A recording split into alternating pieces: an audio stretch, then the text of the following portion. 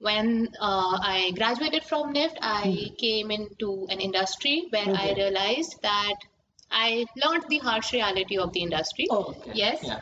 So that's when I realized that fashion industry is the second largest industry that is creating pollution after coal and petroleum. Yeah. So I wanted to make my small step towards conscious clothing, which not a lot of people are aware of. The limelight, it may seem gorgeous from outside, but inside, when you have to be ethical, you have to realize that there are a few steps that you need to take. So that's when I came up with the idea of Zero Zaya. And Zaya is basically an Urdu word which means waste.